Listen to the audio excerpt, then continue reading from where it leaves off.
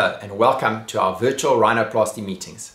My name is Dr Cameron McIntosh and I'm the president of SORSSA, or the Society of Rhinoplasty Surgeons of South Africa.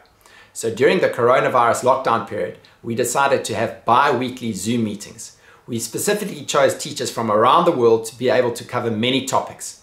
Unfortunately, due to patient confidentiality, we can't actually show you the real talks. However, the very interesting interactive question and answer sessions is what we're going to be showing you.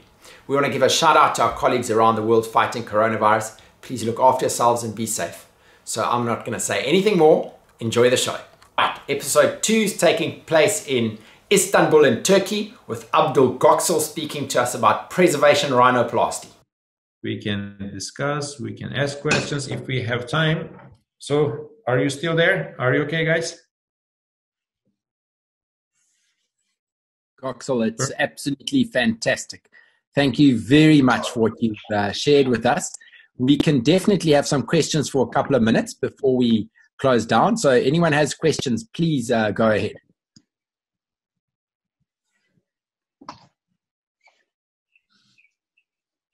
Hello, doctor. Hello. Are you listening to me? Oh, yes, I can hear, but I cannot see who is asking the question. Okay. Oh, okay. It's me. It's Alessandro. Alessandro. How's it going, my friend? How are you? I'm good, fine. Good. And you? We are at home. Also, you're at home in Brazil. Look, I have a question. In your experience, it's very, very important to use a mononylon ballerina maneuver, or doesn't matter, or it's not important? What is your opinion with your experience?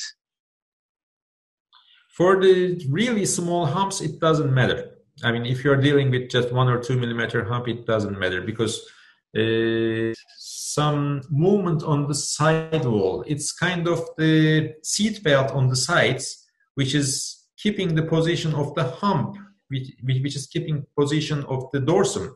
If you make the undermining on the side, it became straight by itself. So even you see the effect on the table. If you undermine the sidewall with ballerina maneuver, it's collapsing by itself. So it doesn't jump out.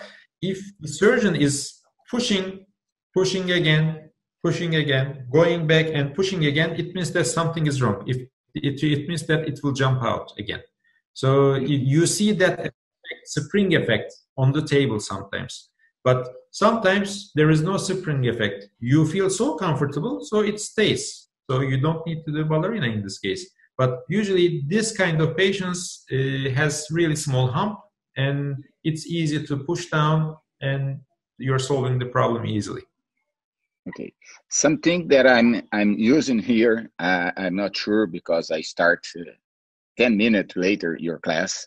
I use dissector when I do the fracture. I go in the nose and I do a small dissection of the mucosa, so it's easier to have the down of the fractures. You use this normally. I totally dissect. You mean you're dissecting the mucosa inside of the maxillary bone, internal layer of the maxillary bone? Yes. Which you are pushing down.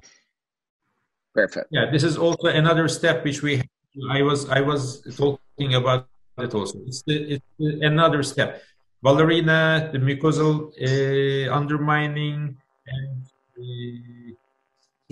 sagittal osteotomy. These are all the maneuvers for flattening the dorsum actually, because there are some blocking spots which we have to keep that tension.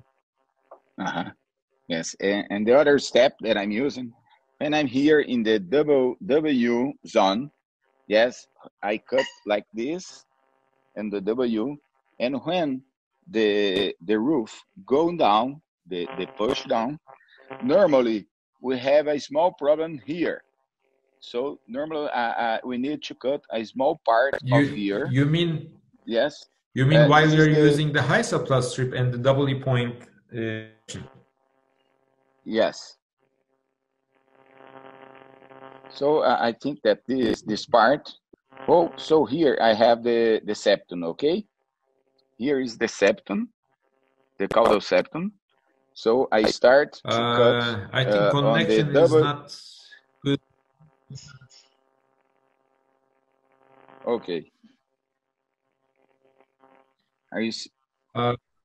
Connection is not good enough, I think, because I couldn't understand the question. It's interrupting. Okay, there is a question here.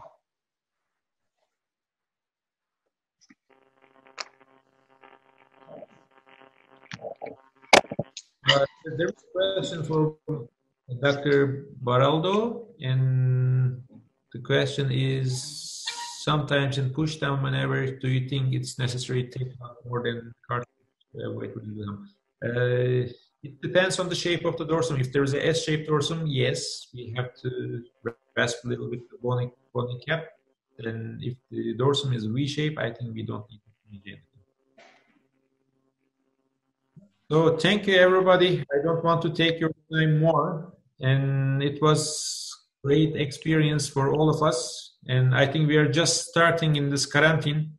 So we will see each other more often in this period. Stay at home, stay safe. Göksel, thank you so much. A round of applause from all of us. That was excellent. I would like to really thank you very much. And I want to remind everybody who's on the chat that we will be moving across to France next week. Olivia will be speaking with us on Tuesday, and Yves will be speaking with us on Thursday. And then the following week, we go across to America, and we have Paul Nassif and Rod Rorik speaking to us. So thank you so much for clocking in, and please be safe with Corona, and we'll see you all next week.